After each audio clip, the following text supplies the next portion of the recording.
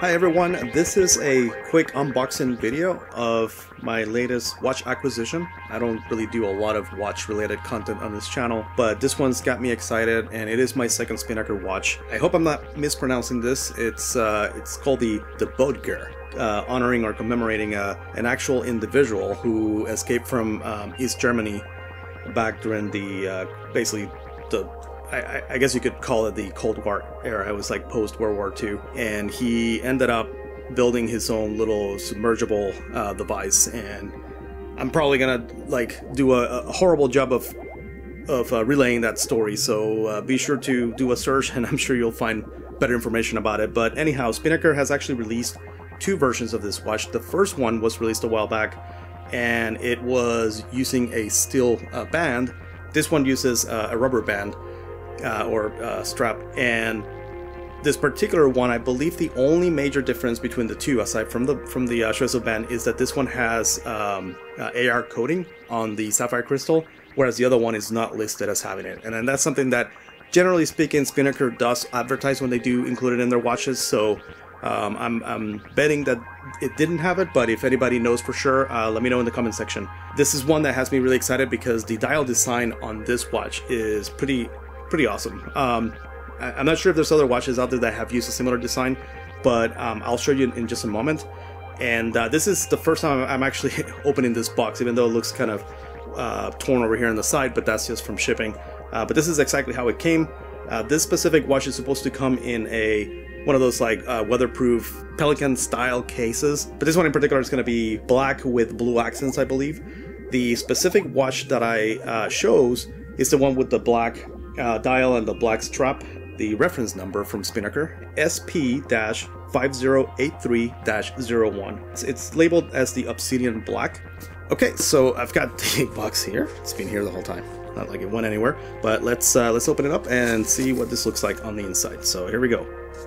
Oh, right off the bat, this is actually really nice. I really like when companies go out of their way to make just the packaging box have little details that add to the overall experience. And in this case, as you can see, this looks like it's either like a topographical map or maybe like oceanic. It's like a dark blue, and then this is like it's like a yellow color, kind of yellow in the gold sort of spectrum. So very nice, looks very classy, and that theme is basically throughout the entire box, including the Spinnaker logo. So there's just a little foam pad in here, and you can actually see the indentations from the top of the case. So that's very typical of like the Pelican style cases, or the ones that you can find at like Harbor Freight or whatnot. And so here's the box. I can tell that this is the top over here. It's got the Spinnaker logo. Okay, put this in there, and there you have it. That's a really nice box. So black with it's like a dark bluish color as far as the actual accents for the the straps and the little, this is for the equalization, so that you can properly like the equalizer or whatnot if you've been at elevation or it's been underwater or whatever. So I'm gonna go ahead and just open it up, and it's got, this is it looks like it's crushed, but it's not. There's like a plastic sort of protector there, so that's what's actually scratched. But the case actually looks to be in really nice shape, which it should be, as it's brand new. And here it goes. So there's the watch. There's the name, limited edition on the back, which is really nice. And then all the instruction manual, warranty, and booklet and stuff like that are in this little nice package here. This is I'm guessing this is the warranty card. Watch is actually made out of like a credit card plastic material, so you can put this in your wallet. And then you've got the instruction manual here, full in English. So I think these are completely localized. So if you purchase it through any of the English-speaking websites, then be mindful that's going to be in English. And then you've got this little booklet here, which probably tells the story. So let's see if that actually focuses. If it does, what I'll do is I'll hold this for a couple of seconds at a time, and you can always just pause the video and read if you feel like it. Probably available on their site though. And there's the man, the legend, Mr. I hope I'm pronouncing your name correctly, sir. Boettger. Boettger? Well, either way, he's a hero without a cape. And then there's some artwork. And then number. So apparently mine is number 41 out of 500. And that's the back. And that completes all the documentation. So now let's get to the watch itself. And I'm pretty sure this padding is just there. It's a big block essentially. And then that side. So I don't think there's anything else to show. So not a pillow. It just comes on a foam insert. Which is fine, I guess. Kind of goes with the whole theme. Also makes it so that this whole thing is a little bit more resistant to others. So if it does get wet, you don't have to worry about stuff getting, you know, damaged. But here's the watch itself. I'm gonna try and show it to you without removing the protective covering first. And so the first thing you're gonna notice is shadowing with the indices on the dial, and that is the trademark of this watch. This watch has floating indices on the dial, which is pretty awesome. This is what drew me to this watch, and it's an amazing design. You know, I'm sure that it's very possible there's been other watches built this way as well, but this is the first one that I've actually come across, you know, at least during release. So I'm pretty happy that I was able to snatch one. As of this unboxing, there's still inventory available, because I checked the website and you can still hit the add to cart button. So, but I wouldn't be surprised if within the next like couple of weeks they go out of stock, and once they do, they won't come back. I think from the steel band version, only the Raven Black was available, and they had something like 6 different dial colors. So it's fairly easy to find 20% off coupons for these watches online, maybe even more if you search properly. But you know, just be sure to get a coupon if you can, just because the main price of admission for this watch is $650 US, which is pretty steep. I mean, they are a really good brand. They're considered kind of they used to be a micro brand, I think, these days, because they're producing more watches and they have a little bit more of a larger audience. I would wager to say that they're a little bit larger than a micro brand nowadays, but they still make like a lot of like limited number or limited edition watches and things like that. So I'll remove it from the covers in just a moment to show a little bit more. But before I do, I wanted to show you this watch right here.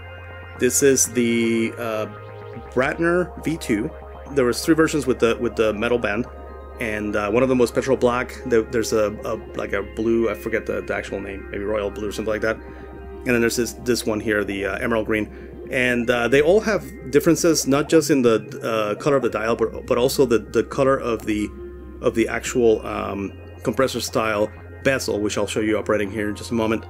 That was the other reason why I love this watch. I'm kind of a sucker. I know there's thousands upon thousands, well, maybe that's an exaggeration, but there are a lot of different diver watch options out there, and the ones that always drive my attention are the ones that have some sort of like functionality that's a little bit, you know, different than the rest, and this one's no exception. So this watch has a compressor style bezel, so you'll notice when I rotate this crown over here, the top one, the bezel actually rotates inside. It has a really nice action, and I think that's something that they resolved in the V2, which is this one. The V1, from what I understand, the action was a little bit more loose. So this one kind of feels more like it has like almost like a hydraulic sort of feel to it, which is really nice. And I've never had any issues with it like moving on its own or anything like that, and I wear it all the time. So this watch, I absolutely love it, and the actual steel band on it is probably the most comfortable one I've ever owned. It has the I guess they call it like rice beads or something like that, and it just fits me perfect. I have a close to 7-inch diameter wrist, and you know, the number of links that I removed and everything came out perfect. So it's not tight, it's not loose. As soon as it warms up, it actually kind of fits perfectly. And so pretty happy with this watch. I've had it for quite a few months now, and I wear it fairly often. It sees a lot of rotation on my wrist, more so than most of my other watches. One thing I wanted to mention is that when I caught this watch, Spinnaker was still using the script logo on the back, which I think looks really classy for something like this. They have since switched over to the block font style, and which is probably what they're going to be doing from now on. And even the leftover versions of this one have that, because I have seen a few people that have posted pictures of the ones they've received in the last few months, and they seem to have the new logo. So I'm going to remove the protective plastic, And there it goes. Oh, it's got even more protective cover on it. So we'll get to that in just a moment, but I just wanted to show you a close-up of the watch real quick, just so you can see like the shadows for the indices, and that's pretty cool. The hands move underneath it. Well, at least the it looks like even the hour hand does when it hits the 9 o'clock. I think it probably doesn't. It's not long enough to reach the other ones, but at least with the 9 o'clock and maybe the 6 o'clock, the hour hand, and then the minute and second hands both move under all the indices, which is pretty cool. So if anything, this makes it a lot easier to see exactly what time the watch is on. So I'm gonna go ahead and set the time, set the date, and remove that little thing and wear it on my wrist so you can see what it looks like. And obviously it has all the usual information, including the model number, and it's got the number there too of the watch, so that matches what's in the card, 41 out of 500. So let's put it on the wrist.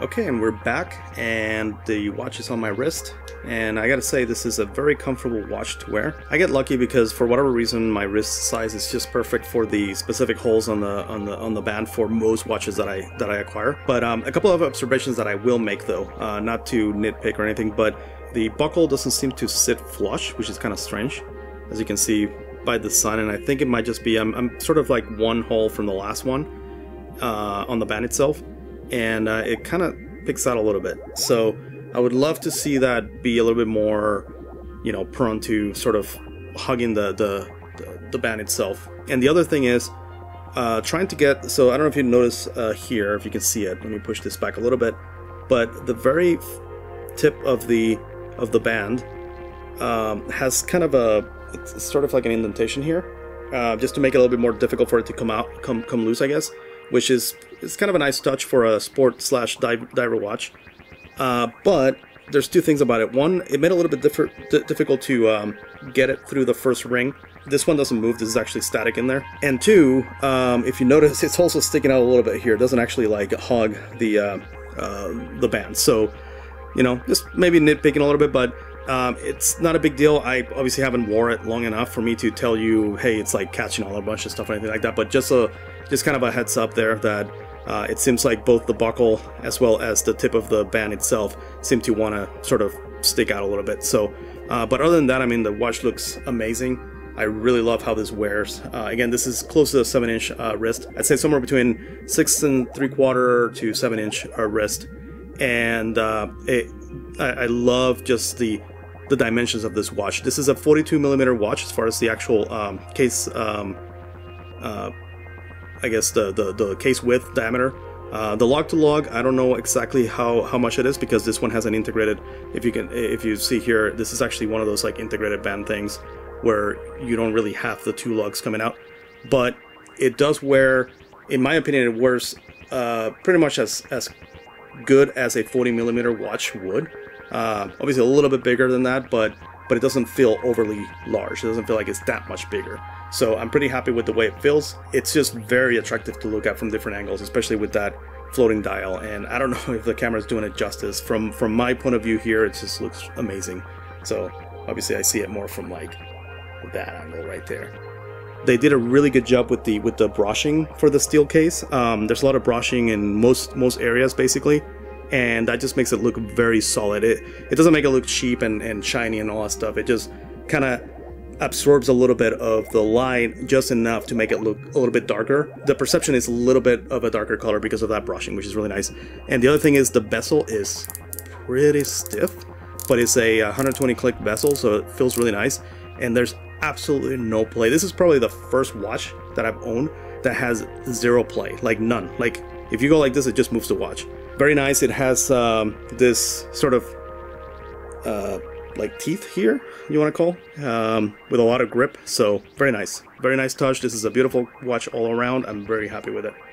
Awesome watch, awesome job by Spinnaker watches. Alright, so I wanted to give you a close-up view of both of these watches just so that you can compare them. You might be cross-shopping between them if you're looking at different Spinnaker watches. This is not a limited edition though, as far as I can tell.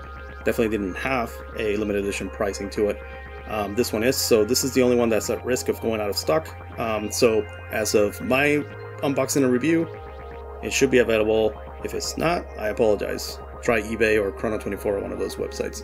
Visual differences, you can see that this uses more of that rectangular and square indices sort of motif, whereas this one uses the more traditional diver watch round indices with the triangular and some rectangular. Nothing traditional about the design itself of the actual dial with the floating indices, so it's definitely the forte of this watch.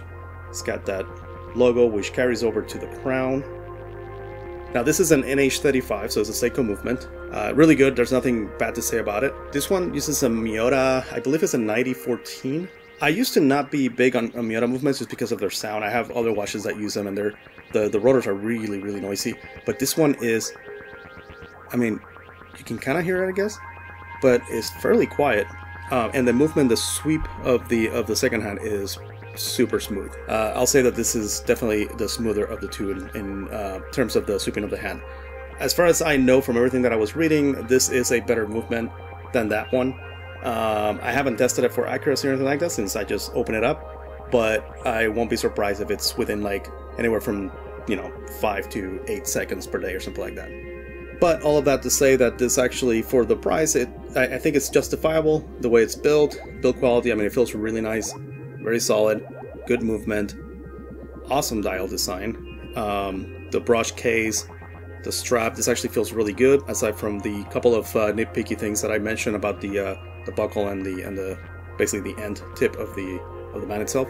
But it feels very, very like durable and also fairly supple for how durable it feels at the same time. So it's not like stretchy or anything, but it does feel pretty flexible. So pretty nice. I'm sure that'll break in and feel a little bit better with time. I just wanted to give you that close-up view, especially in comparison with the Bradner V2, which is another great watch from Spinnaker. Alright, so quick recap of specs before I go. So this is using a Japanese Miota automatic 9015. I probably mentioned 9014 earlier, but it is a 9015 Miota automatic movement. The case is made out of the 316L stainless steel. It is a 42mm case with about 13mm of thickness, and it does sport a sapphire lens crystal with anti-reflective coating, which I believe is the major change between this release and the prior release that came with the steel bands.